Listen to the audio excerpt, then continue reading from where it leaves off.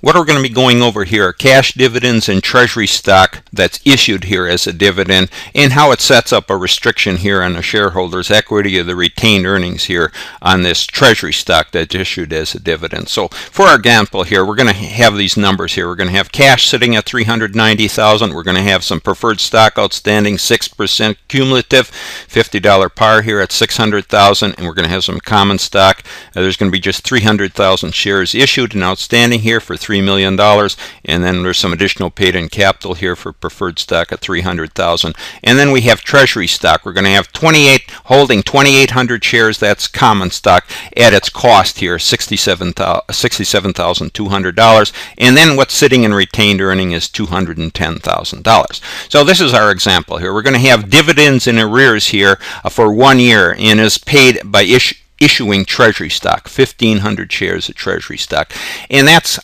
for the dividends that's due here on the preferred stock. That's for 1 year late here. And then we're going to have current year dividends paid for the preferred stock. There's going to be a 6% dividend, and on our common stock it's going to be 60 cents per share here. So we're going to be looking at the situation where we got this preferred stock. It's got the 6% dividend here for the current year, but for the past year, they did 1 year in arrears here, we're going to actually paying that dividend out in the form of treasury stock. We're going to issue 1,500 shares of treasury stock to the holders here of the preferred stock.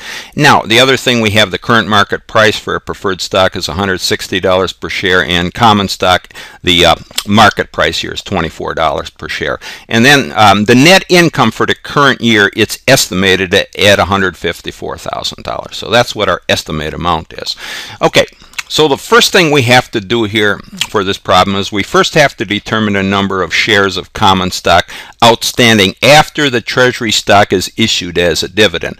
So we have our preferred stock dividends that are going to be paid before the common stock dividends. That's the key here. So we have to first figure out what's sitting here in our total outstanding here in common stock. So we have common stock. We have 300 shares outstanding here, but 2,800 shares here are bought back and sitting in treasury stock. So our total amount here of common stock that we have is 297,200 shares after we strapped out here the 2,800 shares here of common stock that's being held here as treasury stock from the total amount here of 300,000 outstanding.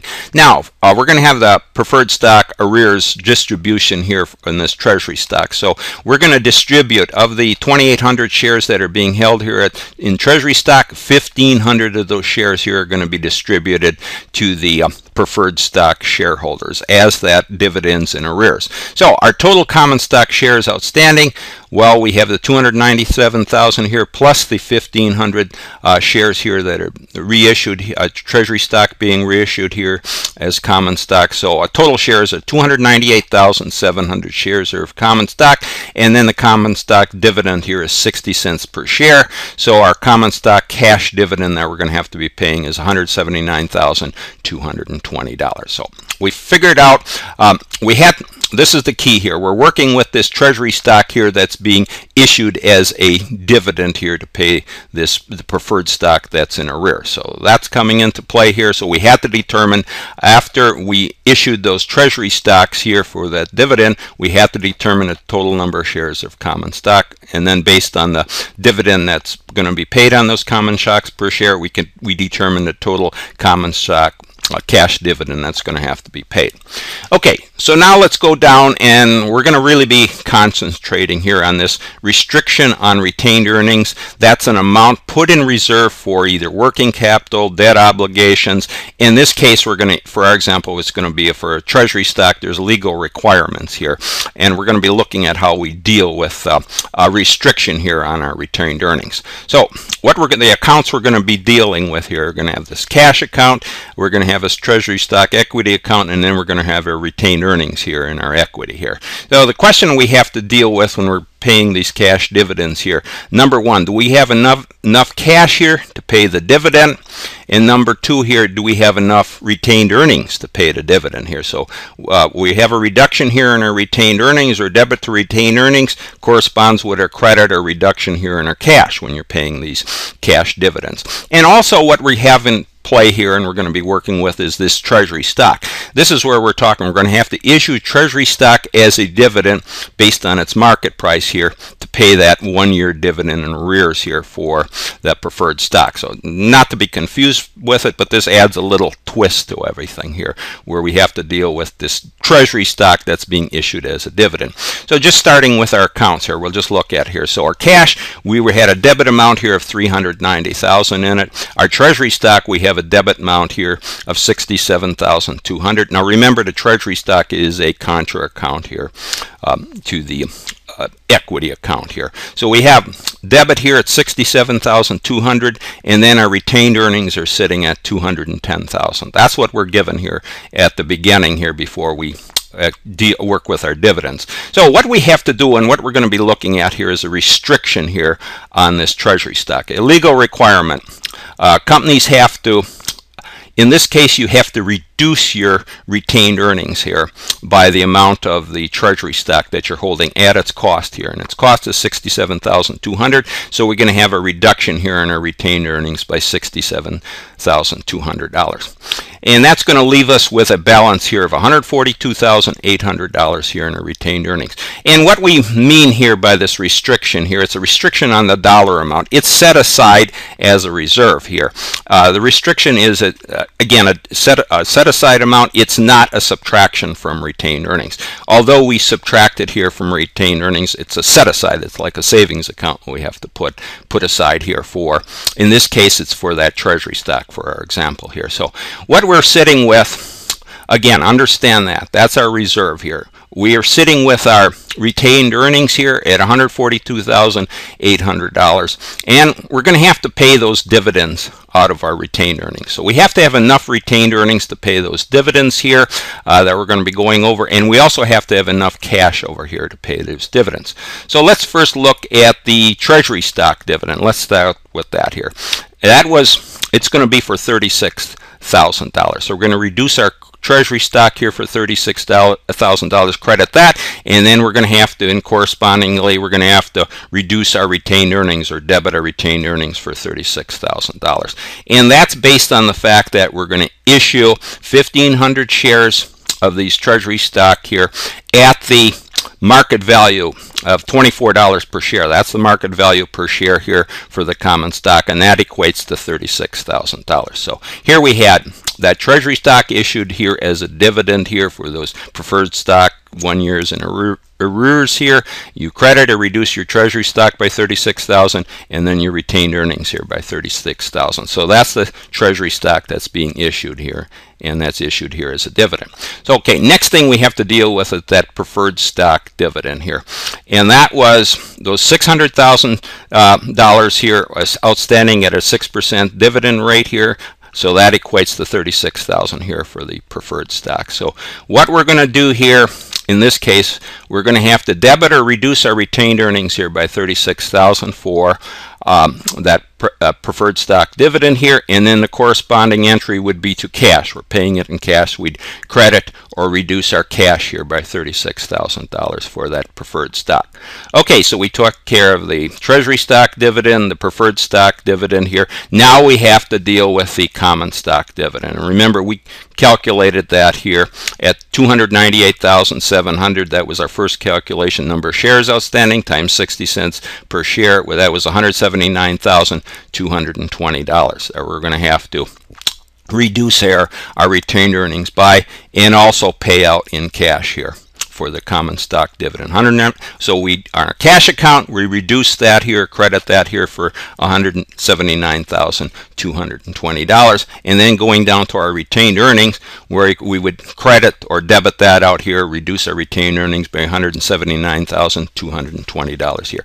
But this in where lies the problem here when we set up this reserve here, $67,200 here. We're reducing the amount of retained earnings that's available to pay dividends here, and this is where we come up with the problem. So if we paid the cash dividend, which we really can't, because based on what we have in retained earnings here, because we would come up $108,420 short. So we have plenty of cash over here in our cash account to pay that a common stock dividend, but we don't have enough retained earnings. So therein lies the problem.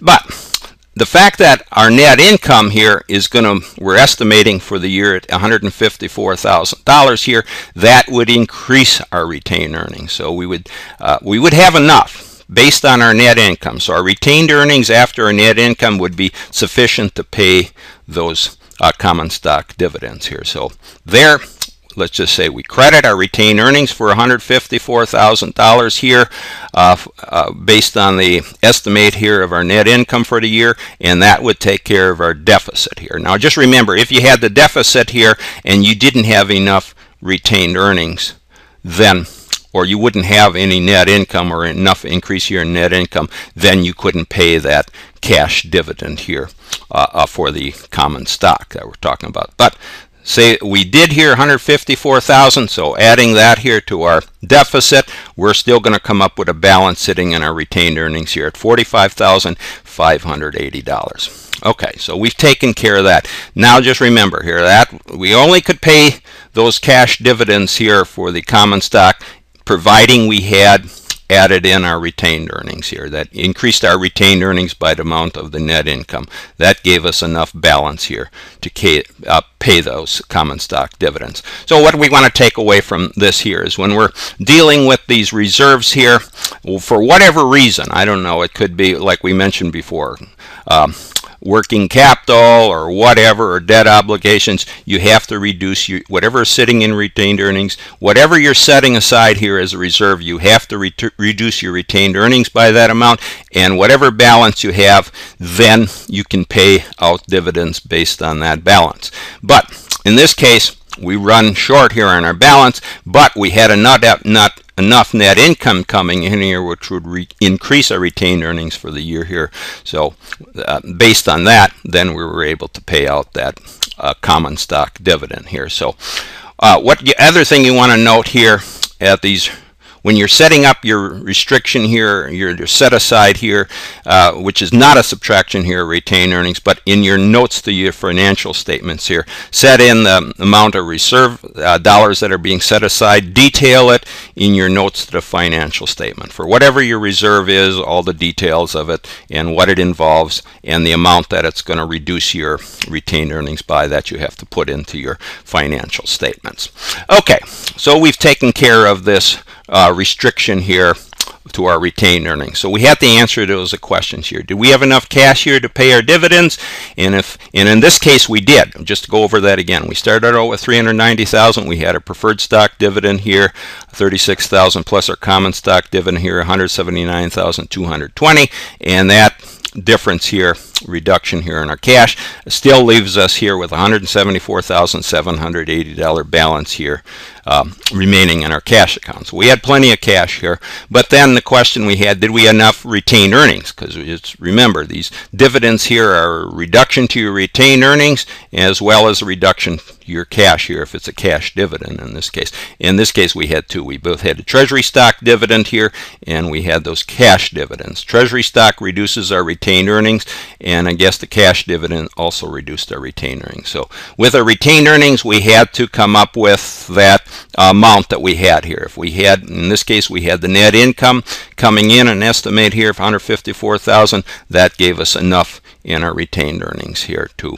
pay out that extra dividend, our common stock dividend. If we didn't have this net income coming in, then we wouldn't have been able to pay the common stock dividend even though we had enough cash.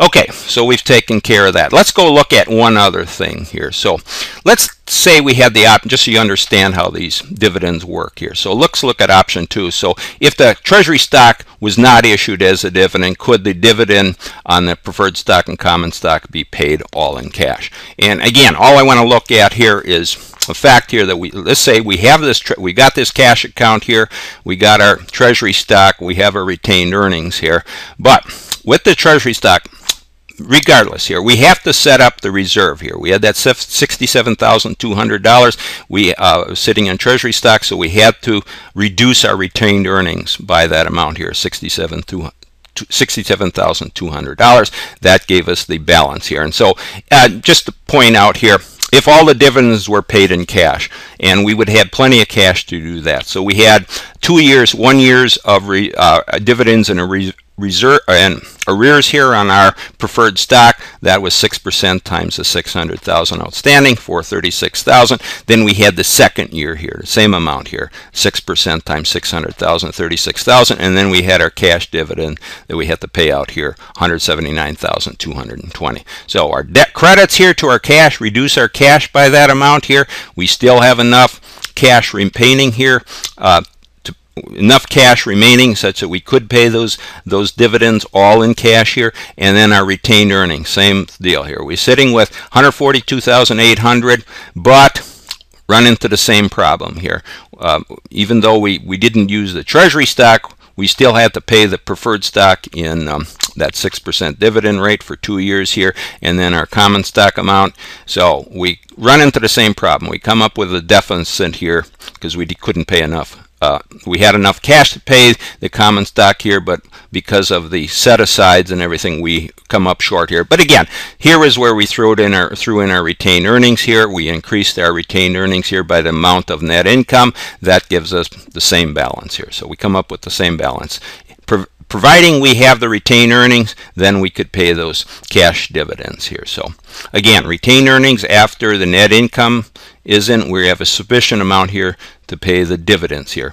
And we paid all our dividends here in cash rather than treasury stock. But again, we had to set aside that reserve here, and that was really a legal requirement. Just remember here, when you're setting aside these reserves for whatever reason, you have working capital or debt obligations, you have to set some monies aside, and when you do that, you have to take whatever's sitting in your retained earnings and reduce it by the amount of set-asides here to come up with what's available here. And you can only pay out dividends that is available here in the retained earnings. And then in this case, we just added in based on our net income, where we actually increased it for the year here. So based on that increase, we're able to pay out all the dividends. So this just goes over an overview here on how these reserves are set aside here for in your retained earnings, your equity account here, for any amounts that have to be set aside for, like this treasury stock here, working capital, or dividend obligations here. And then you pay your dividends out of whatever is sitting here in your reserve. Okay, so that takes care of our subject here on reserve set-asides here in both treasury stock dividends and cash dividends, and how they affect your retained earnings here, your equity retained earnings in the company.